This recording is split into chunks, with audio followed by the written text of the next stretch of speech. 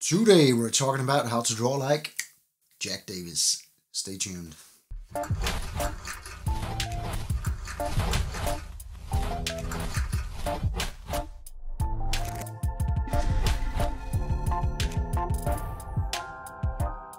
Hello YouTube, and welcome back to the channel. This is Inkstainedpanda, the place on YouTube where we discuss art and do tutorials and stuff. Today we're talking about one of my big heroes from back in the day, a guy that really taught me how to draw and inspired me to just keep going, among other artists as well. But Jack Davis was really up there with the best of them, if you ask me. So, quick facts. Jack Davis was born in Atlanta, Georgia in 1929 and passed away in 2016, remaining active almost to the day of his death.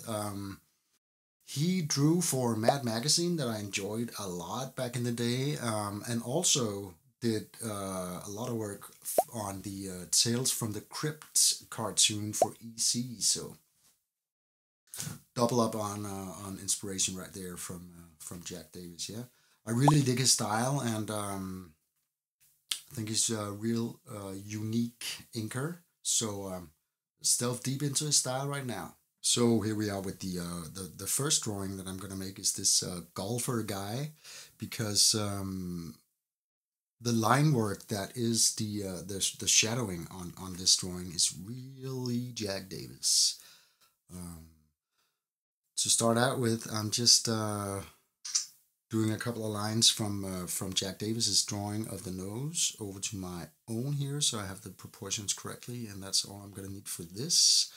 And I'm turning that one off and just going, man. Look how the shading on the nose are just dots, and on the hat there, and on the arm right now.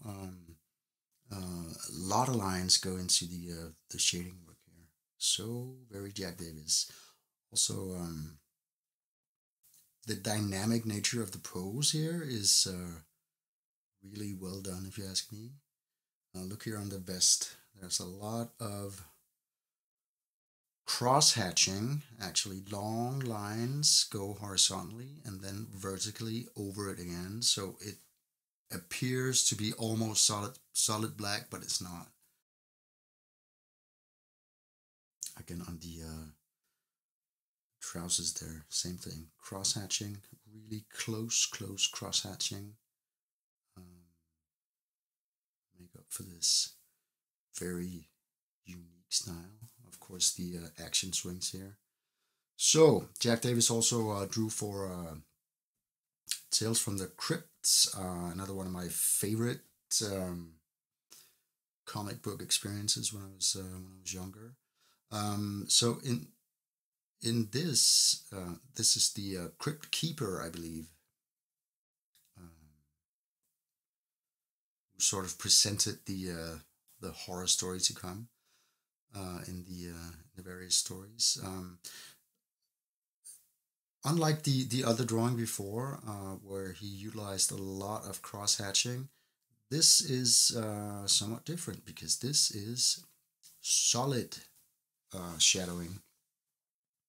So solid blacks make up for the shading.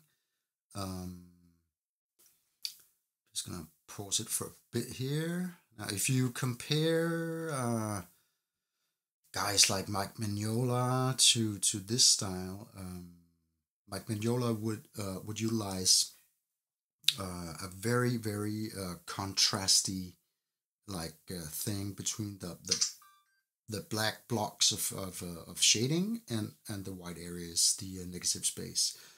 See how in this case Jack Davis kind of fills up a lot of the negative space with lines, fine lines. Look at the hair. Look at the shading on the back of the character here. Yeah?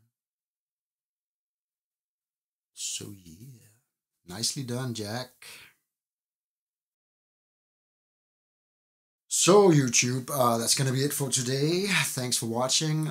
If you enjoyed this video, please consider to subscribe so you don't miss out on anything in the future. And until next time, keep growing.